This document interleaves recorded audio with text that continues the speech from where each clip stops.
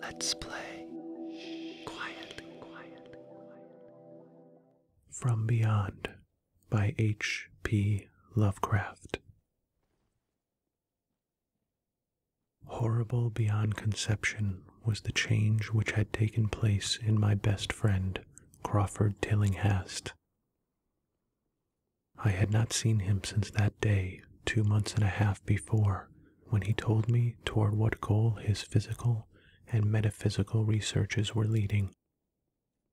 When he had answered my odd and almost frightened remonstrances by driving me from his laboratory and his house in a burst of fanatical rage. I had known that he now remained mostly shut in the attic laboratory with that accursed electrical machine, eating little and excluding even the servants. But I had not thought that a brief period of 10 weeks could so alter and disfigure any human creature. It is not pleasant to see a stout man suddenly grown thin, and it is even worse when the baggy skin becomes yellowed or grayed, the eyes sunken, circled, and uncannily glowing, the forehead veined and corrugated, and the hands tremulous and twitching. And if added to this there be repellent unkemptness, a wild disorder of dress, bushiness of dark hair white at the roots, and an unchecked growth of white beard on a face once clean shaven, the cumulative effect is quite shocking. But such was the aspect of Crawford Tillinghast on the night his half-coherent message brought me to his door after my weeks of exile. Such was the spectre that trembled as it admitted me, candle in hand, and glanced furtively over its shoulder, as if fearful of unseen things in the ancient, lonely house set back from Benevolent Street. That Crawford Tillinghast should ever have studied science and philosophy was a mistake. These things should be left to the frigid and impersonal investigator, for they offer two equally tragic alternatives to the man of feeling and action: despair if he fail in his quest, and terrors unutterable and unimaginable if he succeed. Tillinghast had been the prey of failure, solitary and melancholy, but now I knew, with nauseating fears of my own, that he was the prey of success. I had indeed warned him 10 weeks before, when he burst forth with his tale of what he felt himself about to discover. He had been flushed and excited then, talking in a high and unnatural, though always pedantic voice. "What do we know," he had said, "of the world and the universe about us? Our means of receiving impressions are absurdly few, and our notions of surrounding objects infinitely narrow. We see things only as we are constructed to see them, and can gain no idea of their absolute nature. With 5 feeble senses we pretend to comprehend the boundlessly complex cosmos, yet other beings with a wider, stronger, or different range of senses might not only see very differently the things we see, but might see and study whole worlds of matter, energy, and life which lie close at hand, yet can never be detected with the senses we have. I have always believed that such strange, inaccessible worlds exist at our own very elbows, and I now believe I have found a way to break down the barriers. I am not joking. Within 24 hours that machine near the table will generate waves acting upon unrecognized sense organs that exist in us as atrophied or rudimentary vestiges. Those waves will open up to us many vistas unknown to man, and several unknown to anything we consider organic life. We shall see that at which dogs howl in the dark, and that at which cats prick up their ears after midnight. We shall see these things, and other things which no breathing creature has yet seen.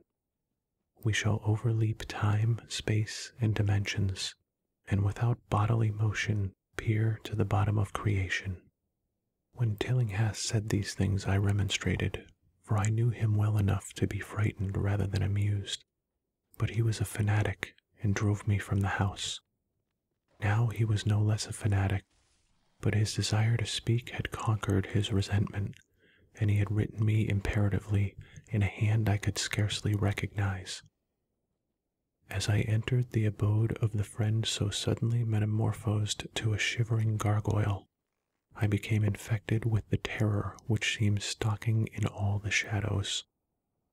The words and beliefs expressed 10 weeks before seemed bodied forth in the darkness beyond the small circle of the candlelight, and I sickened at the hollow, altered voice of my host. I wished the servants were about, and did not like it when he said that they had left 3 days previously. It seemed strange that old Grigory, at least, should desert his master without telling as tried a friend as I. It was he who had given me all the information I had of Tillinghast after I was repulsed in rage. Yet I soon subordinated all my fears to my growing curiosity and fascination. Just what Crawford Tillinghast now wished of me I could only guess, but he had some stupendous secret or discovery to impart I could not doubt. Before I had protested at his unnatural pryings into the unthinkable, now that he had evidently succeeded to some degree, I almost shared his spirit, terrible though the cost of victory appeared. Up through the dark emptiness of the house I followed the bobbing candle in the hand of this shaking parademon man. The electricity seemed to be turned off, and when I asked my guide, he said it was for a definite reason. It would be too much. I would not dare, he continued to mutter. I especially noted his new habit of muttering, for it was not like him to talk to himself. We entered the laboratory in the attic, and I observed that detestable electrical machine, glowing with a sickly, sinister, violent luminosity. It was connected with a powerful chemical battery, but seemed to be receiving no current, for I recalled that in its experimental stage it had sputtered and purred when in action. In reply to my question, Tillinghast mumbled that this permanent glow was not electrical in any sense that I could understand. He now seated me near the machine so that it was on my right, and turned a switch somewhere below the crowning cluster of glass bulbs. The usual sputtering began, turned to a whine, and terminated in a drone so soft as to suggest a return to silence. Meanwhile, the luminosity increased, waned again, and then assumed a pale, ochre color, or blend of colors, which I could neither place nor describe. Tillinghast had been watching me, and noted my puzzled expression. "Do you know what that is?" he whispered. "That is ultraviolet." He chuckled oddly at my surprise. "You thought ultraviolet was invisible, and so it is, but you can see that and many other invisible things now. Listen to me. The waves from that thing are waking 1,000 sleeping senses within us, senses which we inherit from eons of evolution, from the state of detached electrons to the state of organic humanity. I have seen the truth, and I intend to show it to you. Do you wonder how it will seem? I will tell you." Here Tillinghast seated himself directly opposite me, blowing out his candle and staring hideously into my eyes. "Your existing sense organs, ears first, I think, will pick up many of the impressions, for they are closely connected with the dormant organs. Then there will be others. You have heard of the pineal gland? I laugh at the shallow endocrinologist, fellow dupe and fellow parvenu of the Freudian. That gland is the great sense organ of organs. I have found out it is like sight in the end, and transmits visual pictures to the brain. If you are normal, that is the way you ought to get most of it. I mean, get most of the evidence from beyond." I looked about the immense attic room with the sloping south wall, dimly lit by rays where the everyday eye cannot see. The far corners were all shadows, and the whole place took on a hazy unreality which obscured its nature and invited the imagination to symbolism and phantasm. During the interval that Tillinghast was silent, I fancied myself in some vast, incredible temple of long-dead gods, some vague edifice of innumerable black stone columns reaching up from a floor of damp slabs to a cloudy height beyond the range of my vision. The picture was very vivid for a while, but gradually gave way to a more horrible conception, that of utter, absolute solitude in infinite, sightless, soundless space. There seemed to be a void and nothing more, and I felt a childish fear which prompted me to draw from my hip pocket the revolver which I always carried after dark since the night I was held up in East Providence. Then, from the farthermost regions of remoteness, the sound softly glided into existence. It was infinitely faint, subtly vibrant, and unmistakably musical, but held a quality of surpassing wildness which made its impact feel like a delicate torture of my whole body. I felt sensations like those one feels when accidentally scratching ground glass. Simultaneously there developed something like a cold draft, which apparently swept past me from the direction of the distant sound. As I waited breathlessly, I perceived that both sound and wind were increasing the effect, being to give me an odd notion of myself as tied to a pair of rails in the path of a gigantic approaching locomotive. I began to speak to Tillinghast, and as I did so, all the unusual impressions abruptly vanished. I saw only the man, the glowing machines, and the dim apartment. Tillinghast was grinning repulsively at the revolver which I had unconsciously drawn, but from his expression I was sure he had seen and heard as much as I, if not a great deal more. I whispered what I had experienced, and he bade me to remain quiet and receptive as possible. "Don't move," he cautioned, "for in these rays we are able to be seen as well as to see. I told you the servants left, but I didn't tell you how. It was that thick-witted housekeeper. She turned on the lights downstairs after I had warned her not to, and the wires picked up sympathetic vibrations. It must have been frightful. I could hear the screams up here in spite of all I was seeing and hearing from another direction. And later it was rather awful to find those empty heaps of clothes around the house.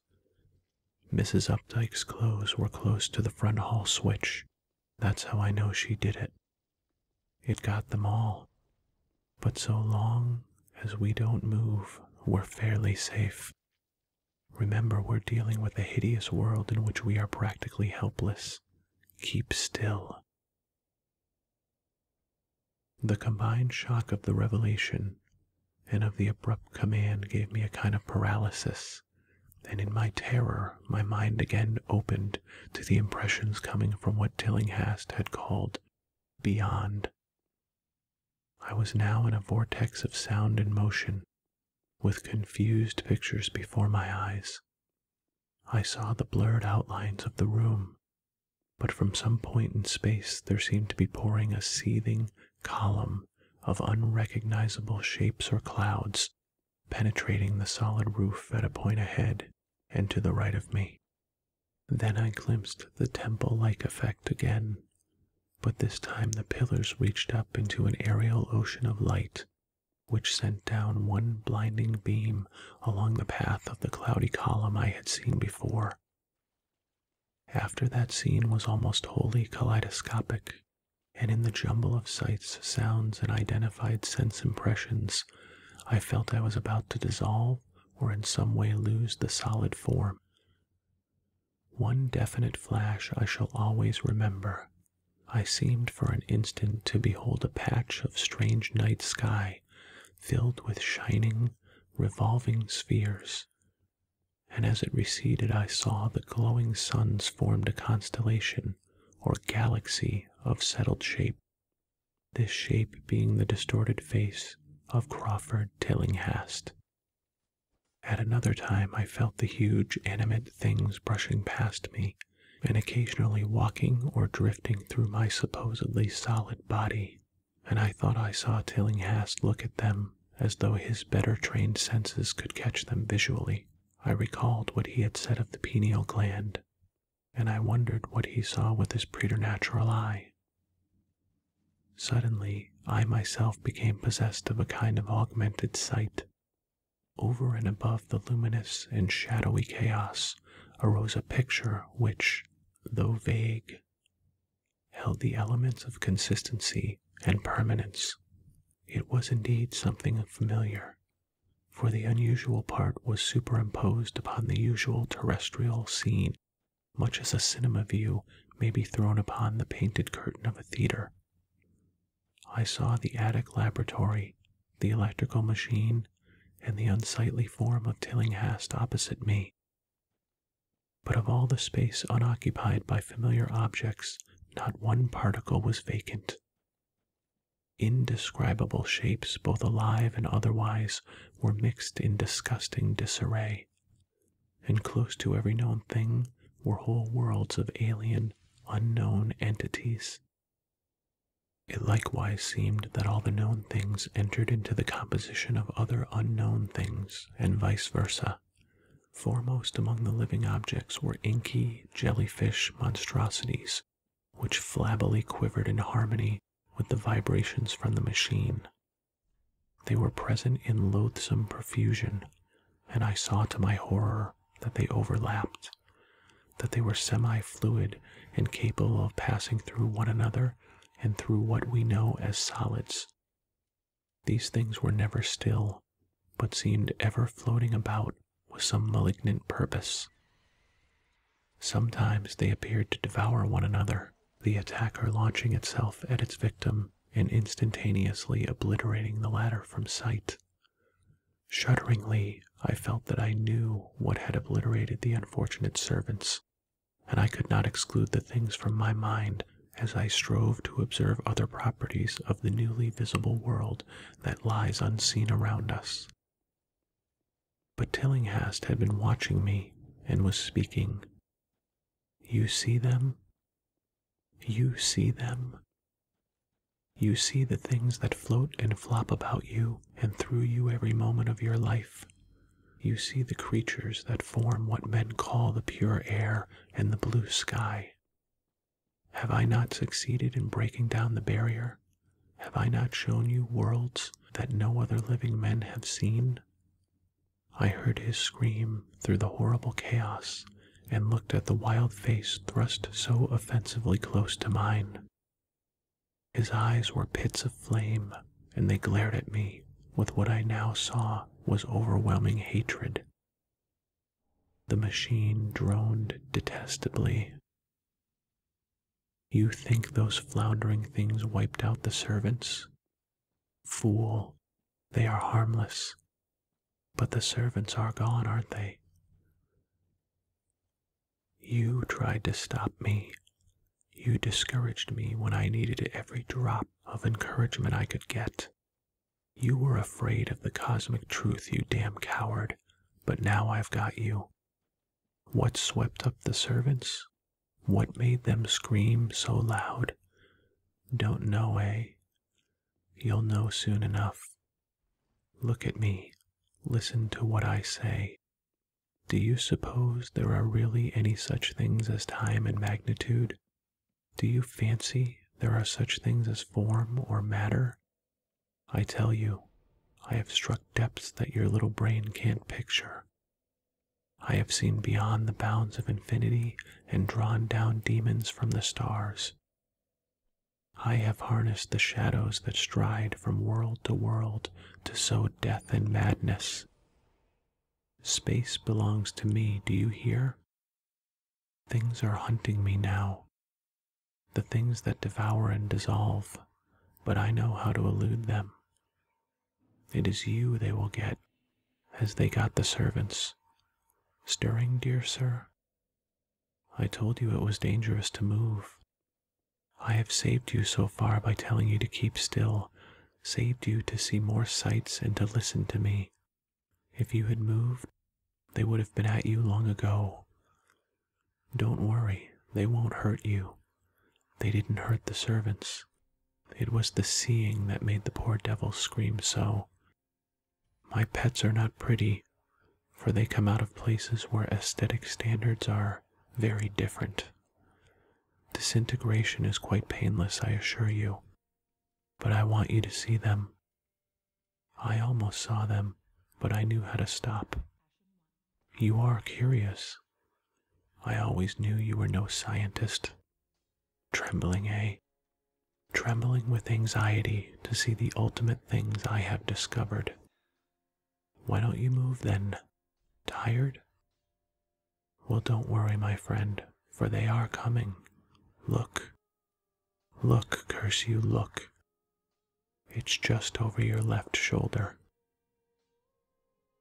What remains to be told is very brief, and may be familiar to you from the newspaper accounts. The police heard a shot in the old Tillinghast house and found us there. Tillinghast dead and me unconscious.